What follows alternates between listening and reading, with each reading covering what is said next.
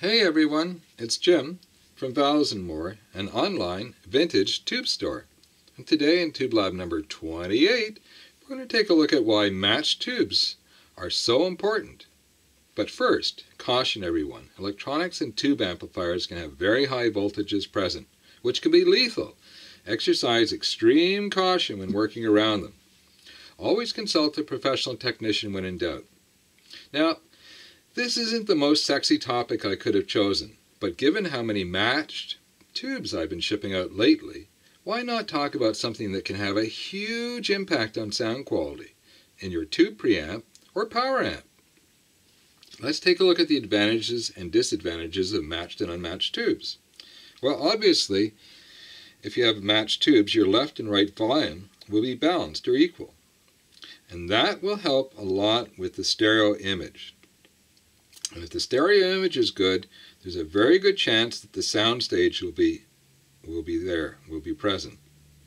Now, lots of things affect the sound stage. Speaker placement is the number one. In fact, everything will affect this presentation.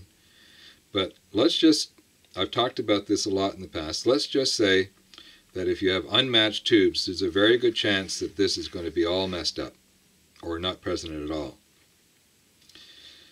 Also, many modern preamps, they don't even have a balance control.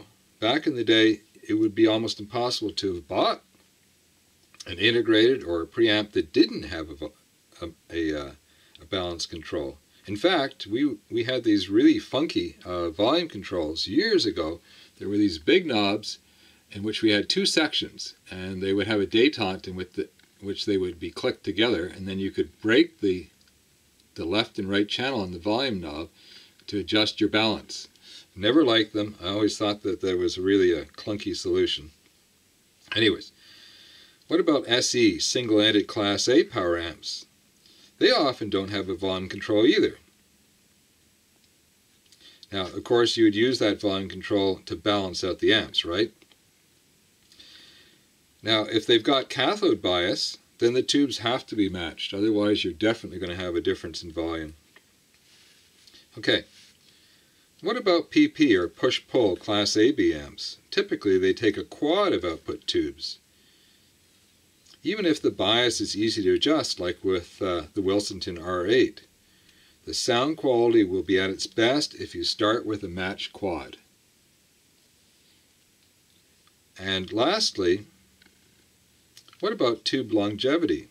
As tubes age, if you had, let's say, a vintage set of power tubes, and one of the tubes was really a mismatch, sure, you can adjust the bias to bring it in line with the other tubes. How long is that tube going to last? It's probably going to die long before the other three, and now you've got a trio, which is not very good for a power amp that's a push-pull.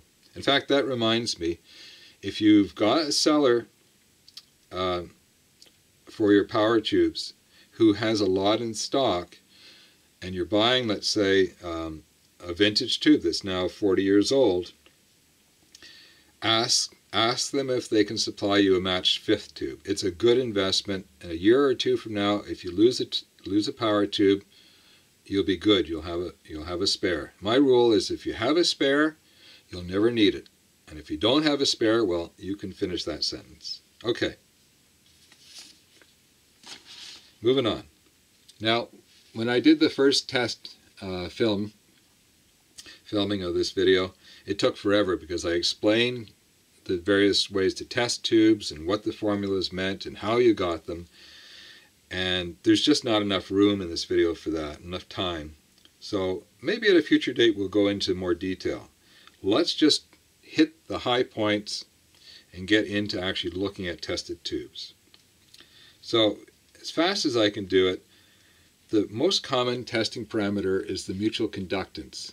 The short form from that is GM, same thing. What is GM? It's the ratio of change in the plate current that results from a small change in the grid voltage. The important thing to think about this is as we change the operating point of the tube, we change how it emits. And if we test our tubes with those two key parameters and we compare them in a ratio, we come up with a number we call GM. Now, there's two numbers you'll see typically used as a GM. One is a nominal number, so nominally 100 would equal 100% on most of those testers, mine included. Though there are exceptions. I have a special section that I've built on my tester to do 6SL7s properly. My nominal for a normal 6SL7 is 80. And for a mil-spec high output version, it's 100. And the reason why I had to downgrade my nominal from 100 to 80 is that my meter would go off scale with the higher testing tubes.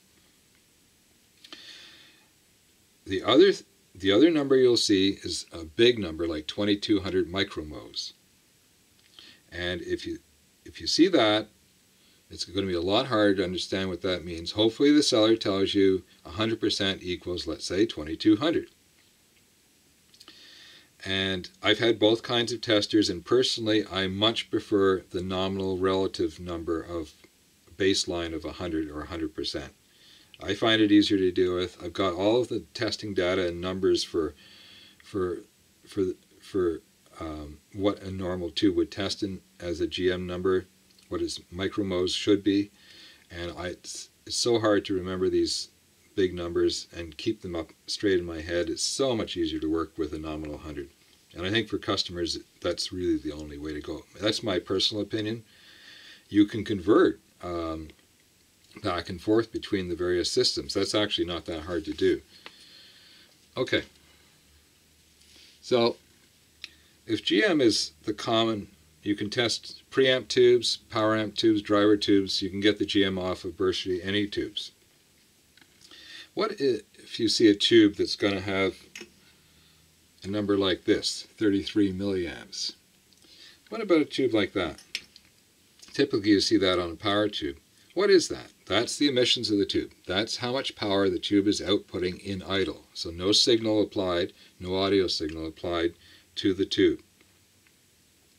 It's measured in milliamps, of course. And the important thing to take away from this is that the GM test, the emission test, and all tube tests are done on a fixed operating point. And the point of that is to be able to compare one tube to the next. When you get one tube off of tester, unless you've got lots of experience or lots of inventory to compare it to, it really doesn't mean very much to you, does it?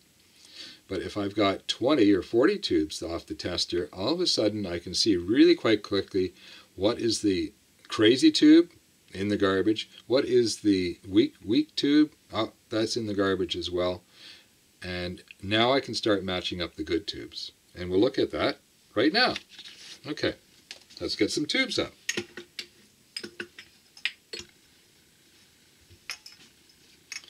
Okay,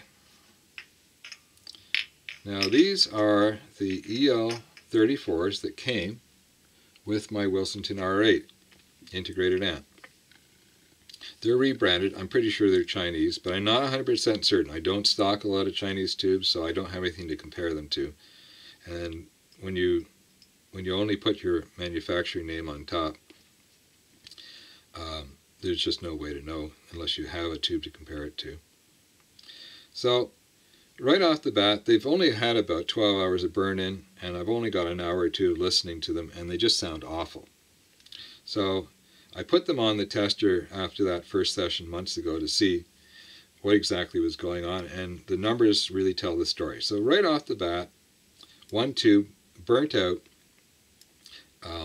with only maybe 14 hours of use. Now, it burnt out on the tester. You might say, whoa, maybe your voltages were wrong. No, I've got all my voltages are staring right at me on my tester. They're all fixed, they're controlled, they're regulated. I can see what they are. There was no problem with the voltages. This filament burnt out probably right in front of my eyes. Garbage. Brand new tube. When that happens, that always calls into question the quality of the rest of the tubes. So let's look at how they test it. 112 on the GM, so that's a good high number, right? If 100 is nominally new old stock. Or new, let's say. These are new tubes. I work so much with vintage tubes. Everything is NOS, right? new old stock, NIB, new in the box. Those are the watchwords that I'm using. I do test new tubes fairly often, but the vast majority of my interest in business is vintage. To me, that's where the best sounding tubes are hiding, is with 30, 40, 50, 60, even 70 and 80-year-old tubes can sound absolutely fabulous. So 112 on the GM, 127, 120. So look at the lowest number to the highest. So that's 15 over 112. So we're talking about roughly a difference of maybe 13%, right? That's a little bit out of what I would consider acceptable. 10% is a good number for a matched set of tubes. 5% is close matched. 1% is perfection. You don't need perfection with your tubes. 5% is my goal. But with very old tubes or rare tubes, 10% is perfectly acceptable. So the GM is out.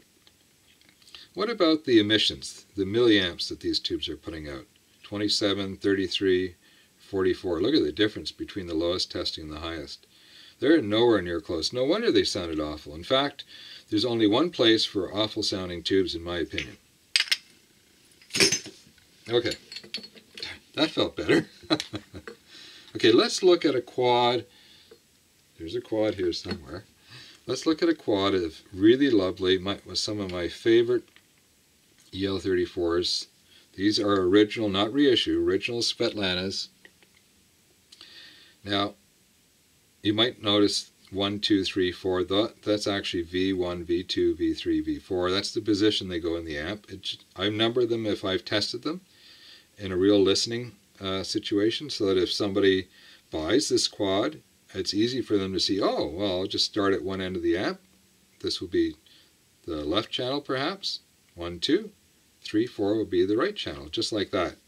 That's how you would plug them back in. That's how I arranged them. I thought that was the best arrangement.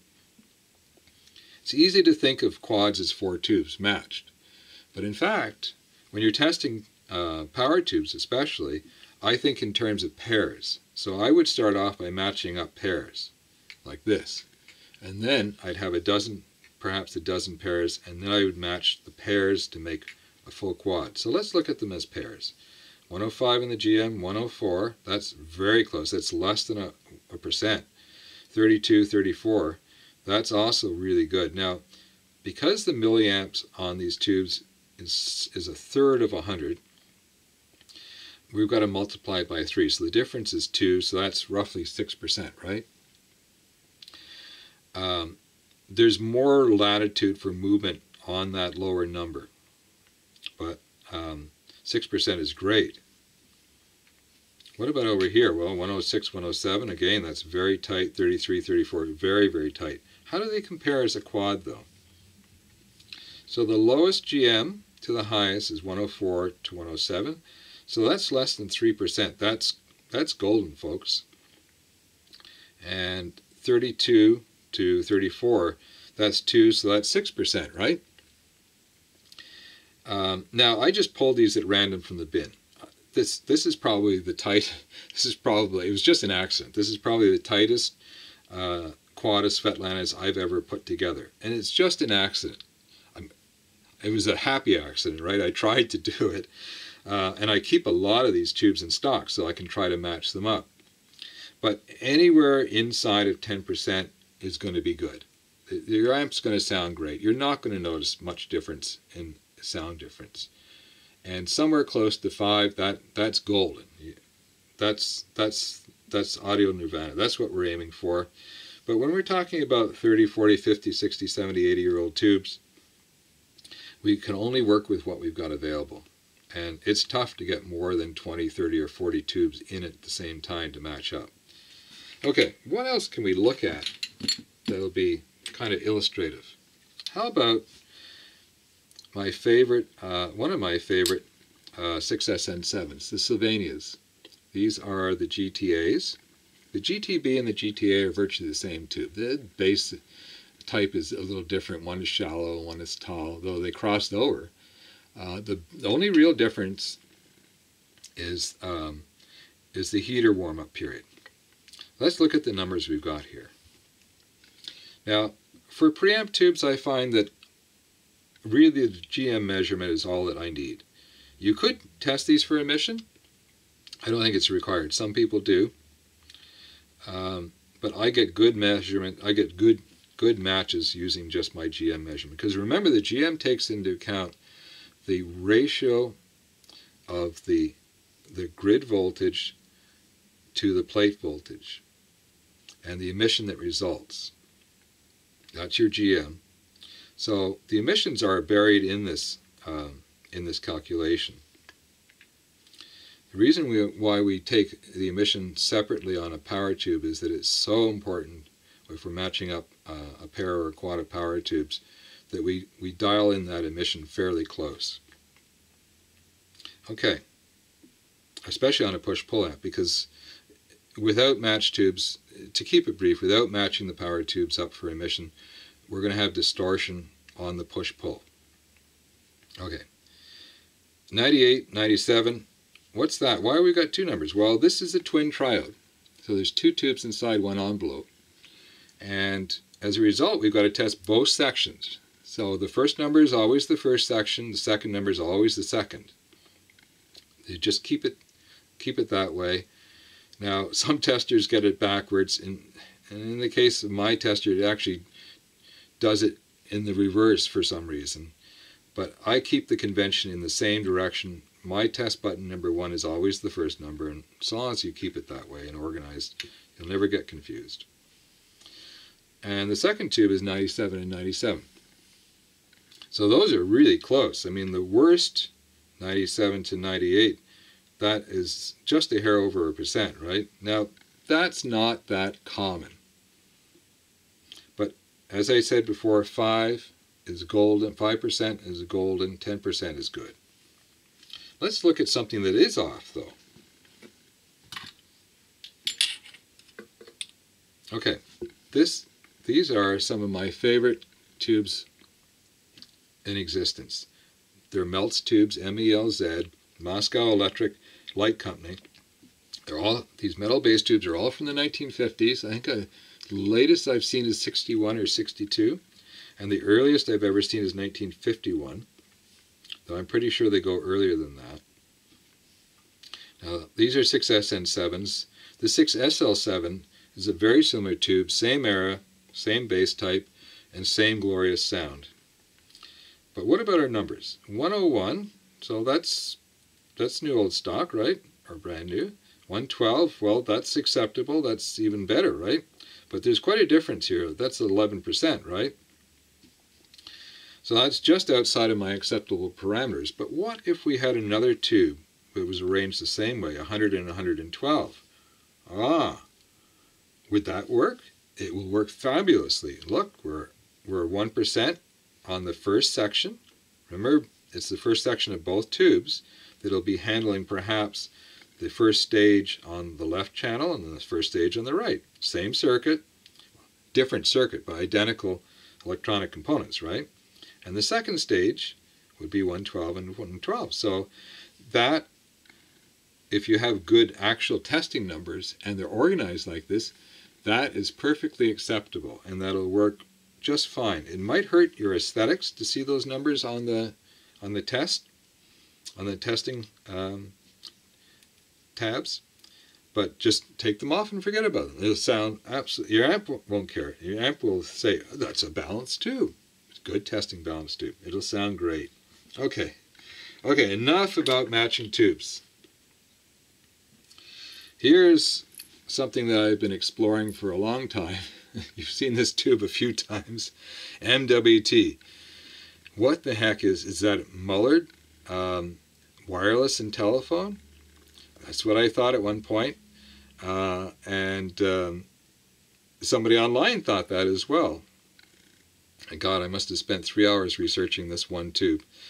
And finally, somebody jumped in on the last video and put a comment in and said, "Jim, you know, I think that's actually Marconi Wireless and Telephone Company." And I said, "Oh, well, we better do some more research." And up until now, I've only found boxes, nice looking boxes that had MWT, but no writing as to what the heck that is, which is not unusual. Anyways, I went back and I did some more searches online, burned another hour up, and finally I found a box that had the logo MWT on it, just like that. Let's get it on camera clearly for you. And it had Marconi Wireless and Telephone Company on it. So thank you to one of my listeners. He had it right, and I now know that this whole batch of tubes that's hopefully going to go into a prototype monoblock design that I'm working on, that they're actually Marconi tubes, not Mullards. Okay, let's put that somewhere safe. So what came in this week? Well, a whole bunch of Coke bottles. Let's back up. These are big tubes. Now, they actually came in a large collection that I bought a while ago, and it's going to take a year or two to go through this collection. But I had a customer ask me about 6v6s, and I said, well, I better get into the 6v6s. So there were, I don't know, 200 tubes to clean and test. It took all week, especially with vintage. Vintage used tubes come in dirty, and it takes a lot to screen them, test them, get them into inventory, figure out who the manufacturers are. Anyways, these are commonly called Coke bottles, and the 6v6 and the 6L6 actually look very much alike. In fact, if the designator is missing, often the only way to figure it out is to put them on the tester, turn down the tester, and figure out what the measurement is. And often the 6L6 will just blow the meter right up, and you'll know right away, oh, that's a 6L6. Or if it's very weak, you'll say, oh, that's probably a 6v6. Anyways, formerly this is called an ST type, which sounds like a really complicated kind of way to describe it too, but it actually, S means shoulder, T means tube, so it's a shoulder tube, right? So anyways, so there's lots of these that'll go in the store sometime this coming week, hopefully. And a lot of standard 6v6s as well. Huge quantity of them, actually. And here's an interesting one. I just thought I'd show you one. Look at these are, of course, beam-powered tetrodes, just like the 6L6. And you probably know the KT88. And these 6v6s were very, very common power tubes back in the day. They were in car radios, they were in tabletop radios, they were in console amplifiers, and they're still a great sounding tube. I actually have a single-ended pair of monoblocks that play 6v6s, and the best examples of the 6v6 rival any power tube in my opinion. Lower output, but great sounding tubes. So what the heck is this? Hit-Ray. Isn't that weird? Well, that's Hitachi and Raytheon, and the two companies formed an alliance at some point, and they jointly issued tubes, and I think they're all made in Japan. Now, I think the reason they did that was probably at the time labor was cheaper in Japan. Raytheon was based in the US, and of course Hitachi was in Japan. But the thing to take away from this is that the Japanese had a lot of their tube factories were set up by Philips or Mullard. Mullard was owned by Philips, of course. So quite a bit of the tooling is Philips or Mullard tooling, which is gold standard in my opinion. Not all of it, but a lot of it. And the Japanese have always had an affinity for high quality audio, and they're very finicky manufacturers. So the quality of the Japanese made tubes is often really good. It's hard to find a lot of them over here, but when you do and you get a matched pair, it's well worth trying them out. Okay, now if you stay to the end, here's some discount codes. Remember, I have flat rate $20 shipping around the world. I just shipped a box off to Australia, and I managed to get it actually qualified for free shipping. I managed to get it to Australia for a reasonable price, and the reason for that is that tubes don't weigh a lot. That's the secret to shipping. It's still expensive to go to Australia, but at least I can manage it. So if you spend $150 or more after discount, the shipping's on me, folks. Stay safe, everyone. This is Jim from Valves & More signing off. Cheers, everyone.